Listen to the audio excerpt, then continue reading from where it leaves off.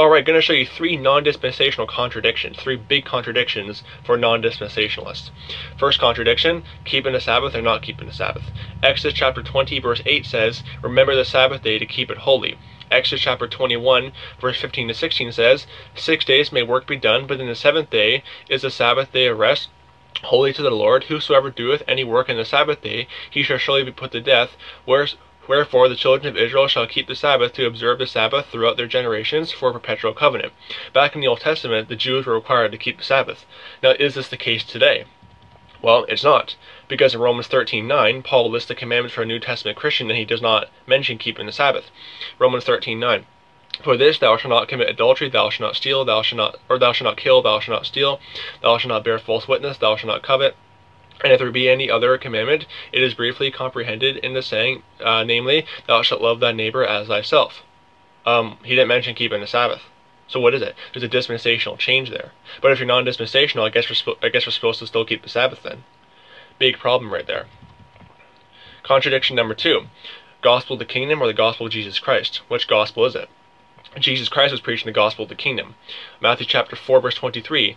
And Jesus went about all Galilee, teaching in the synagogues and preaching the gospel of the kingdom and healing all manner of sickness and all manner of disease among the people. Matthew 9:35. And Jesus went about all the cities and villages, teaching in their synagogues and preaching the gospel of the kingdom and healing every sickness and every disease among the people. Well, here's a problem though. Paul never preached the gospel of the kingdom. Paul was preaching the gospel of Jesus Christ. 2 Corinthians 10:14. For we stretch not ourselves beyond our measure, as though we reached not unto you, for we come as far as to you, also in preaching the gospel of Christ. Romans 15:9.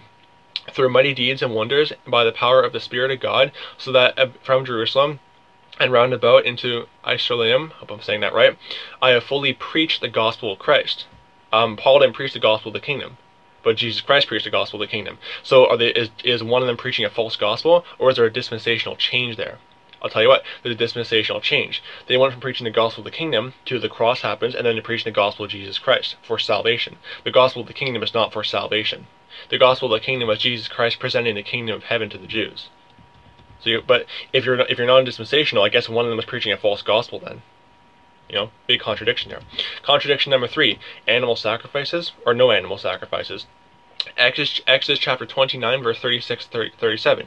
And thou shalt offer every day a bullock for a sin offering for atonement, and thou shalt cleanse the altar when thou hast made an atonement for it, and thou shalt anoint it to sanctify it. 7 days thou shalt make an atonement for the altar and to sanctify it, and it shall be an altar most holy. Whosoever toucheth the altar shall be holy. Leviticus chapter 4 verse 2-3. Speak unto the children of Israel, saying, if a soul shall sin through ignorance against any of the commandments of the Lord concerning things which ought not to be done, and shall do against any of them, if a priest that is anointed to do sin according to the sin of the people, then let him bring for his sin which he has sinned a young bullock without blemish unto the Lord for a sin offering. They had to give animal sacrifices to atone for their sins. Well, this is not the case today, because Acts chapter 13 verse 38-39 says, be it known unto you therefore, men and brethren, that through this man preached unto you the forgiveness of sins, and by him all that believe are justified from all things from which ye could not be justified by the law of Moses. Colossians 2:13-14. And you being dead in your sins, and the circumcision of your flesh, hath he quickened together with him, having forgiven you all trespasses, blotting out the handwriting of the ordinances, and that was against us, which was contrary to us, and took it out of the way, nailing it to his cross. Titus chapter 2 verse 13-14.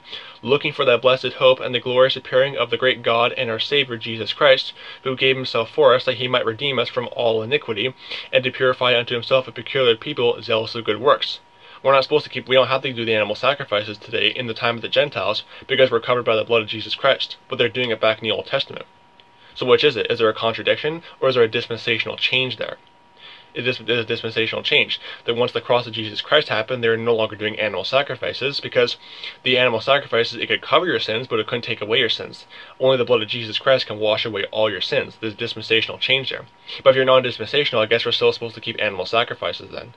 So those are three of the many contradictions that non-dispensational heretics get themselves into.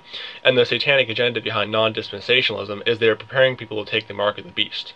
Because if there's no dispensational change there, if salvation is not, I covered this in another video, but if salvation is not, if salvation is by faith alone in the time of Jacob's trouble, and there's no dispensational change there, you can take the mark of the beast. And again, I covered this in another video. I'm not going to go through that in this video. But non-dispensationalism is a satanic agenda. It causes all kinds of contradictions in the Bible. And whenever atheists find so-called contradictions in the Bible, it's because they're crossing dispensational lines and lumping it all together. So, non-dispensationalism has many contradictions. These are just 3 of the many ones you'll find if you're non-dispensational. So don't be deceived by non-dispensationalism. May the grace of our Lord Jesus Christ be with all the brethren. Goodbye.